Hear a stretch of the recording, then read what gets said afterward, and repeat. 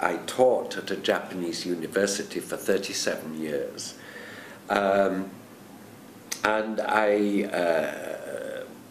when I was a boy, I remember when I was a very young kid in England, there was this movie, you know it, perhaps, The Bridge on the River Kwai, and it was always broadcast every year around Christmas or New Year.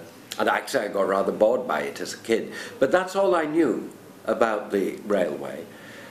Until I was working in Japan and I was involved with teaching contemporary history in Japan, the history of Japan in Asia and this sort of thing. I was sent by my university to Chulalongkorn for a year's sabbatical. I was at the Social Research Institute at the time in 1990. And that was the time when the bones in a sort of mass grave of Asian labourers, many of whom were Tamil actually, but not exclusively Tamil, of course, had been unearthed in a sugarcane plantation in some private land near Kanchanaburi.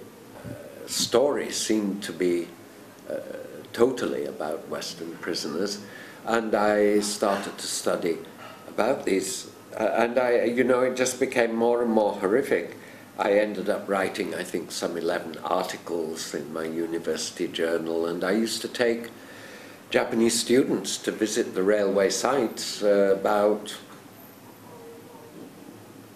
about 8 years or so. I was doing that.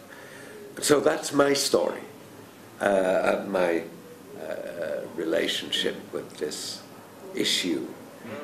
Well, the Japanese mobilized an enormous number of laborers from their colonies, and I don't think that the number of laborers from Malaya has ever been properly investigated.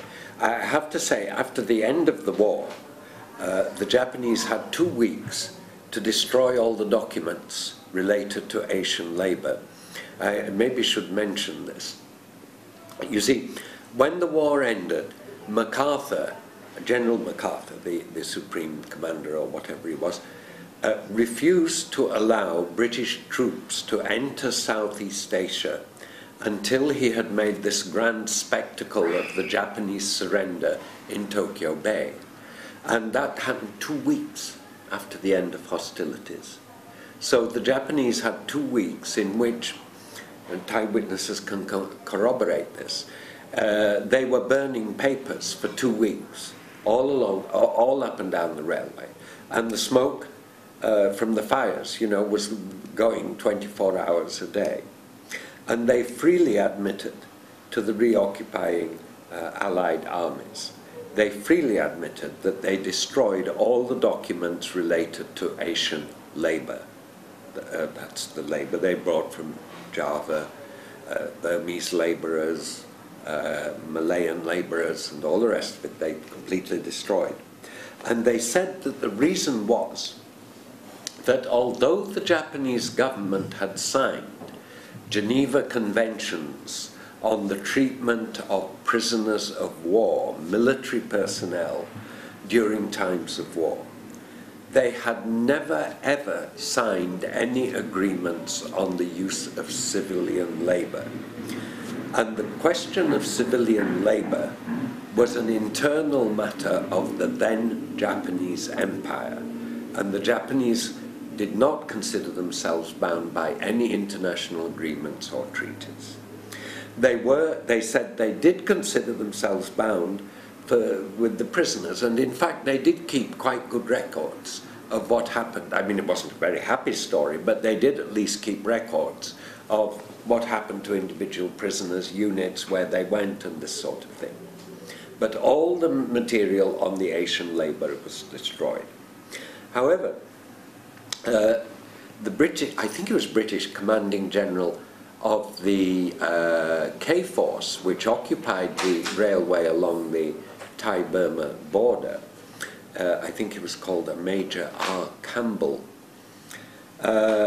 made a record to the British military authorities at the time of his investigation into the railway, and he said that a Japanese corporal in Aporon, that's across the border in Burma, had told him, this corporal had been involved in logistics, and the corporal informed him that about 250,000 labourers had been brought from Malaya, and another 100,000 from Java. He also claimed that of this total of 350,000, 170,000 had died. Now, this is all in a report in London. Whether the British authorities took any appropriate action, I can't say. I don't know how the report was received. But the report does still exist. This figures with things that we do know.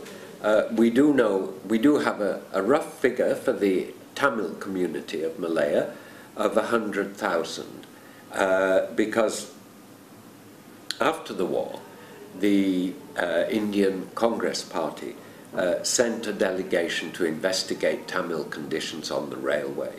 It was headed by a man called C.S. Sastry, I think,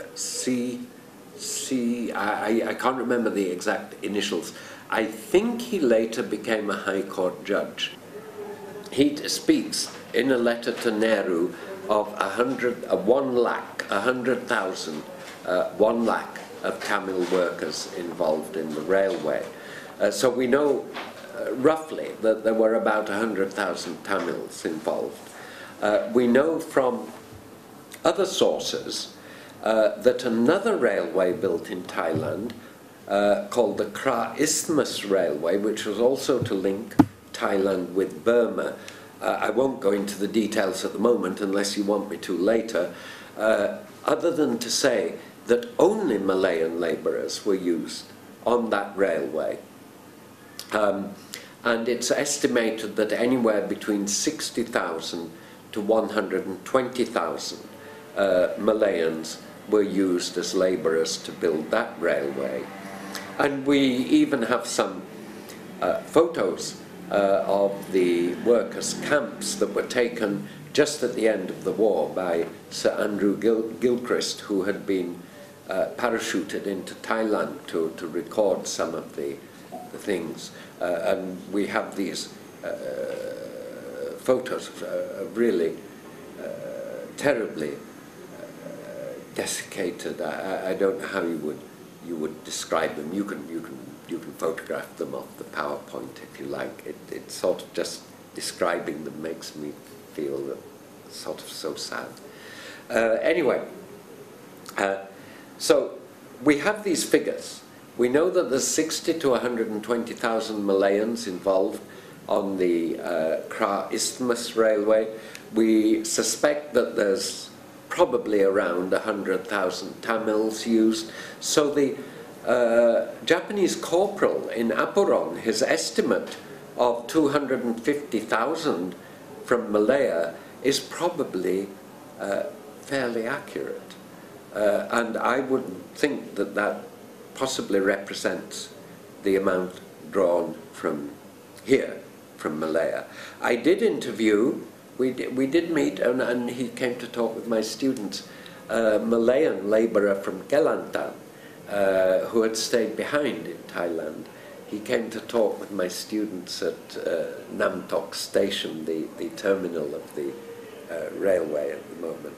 And he told us these terrible stories, how he was just picked at random with other youths from his kampong and from around from around Kota Baru in Kelantan, loaded onto trucks, sent to the railway. They were all split up. The Japanese didn't like to leave the labourers speaking the same language, and all this sort of thing.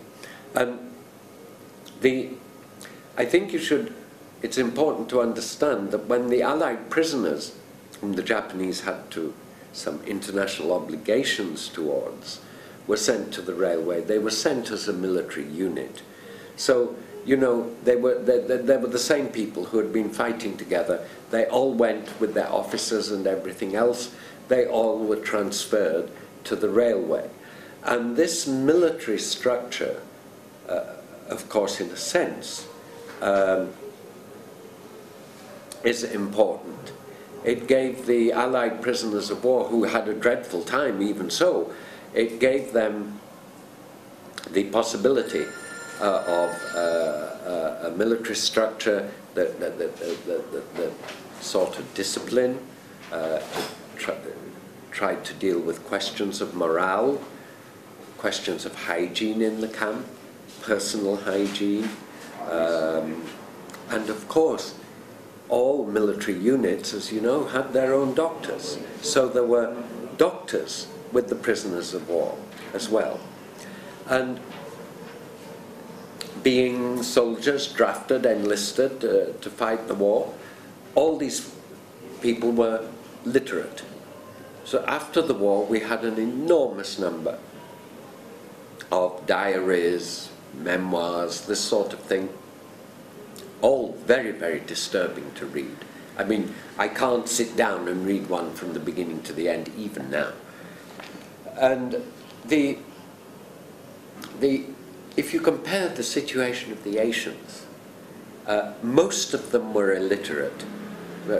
I mean, they were just rounded up from the plantations here, from fishing villages, from ordinary kampong in the countryside. They were just farmers. They probably had very little education under the British here in Malaya. And they had no idea how to deal with this situation.